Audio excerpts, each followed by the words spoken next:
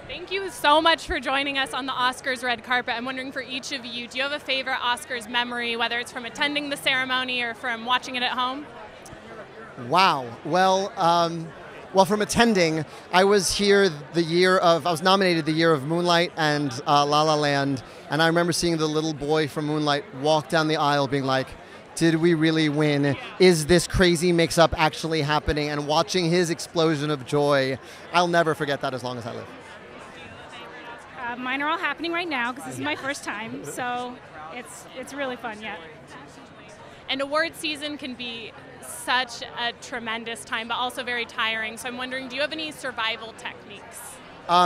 Every ladies' clutch here is full of food because it's a long time between getting ready and getting to eat dinner. So we've got power bars in the clutch, and yes, hydrate a lot. Did you guys listen to any music while getting ready, or do you have any pump-up scenarios? We listened to the new Lil Wayne album, and we listened to Idina Menzel singing Into the Unknown, and we have a weird mashup of both in our heads right now. Ready to go? Yeah. It's a great time going on in your head. Yeah, it really is. Yeah. Who are you most looking forward to seeing tonight? Is there anyone in particular that you want to meet? I'm looking forward to where we're sitting. I was at the rehearsal yesterday, and I'm in between Billy Porter and Idina Menzel, so it's basically a Broadway hang on the second row, so we're going to have a good time.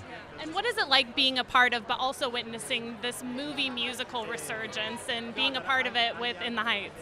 What I'm most thrilled about is the diversity of the movie musicals. Like, In the Heights is very different from Greatest Showman, is very different from West Side Story, is very different from La La Land. And the fact that, and this wasn't the case when I was a kid growing up, there's like 2 or 3 musicals a year now. And it's just another genre. Like, the genre is alive again.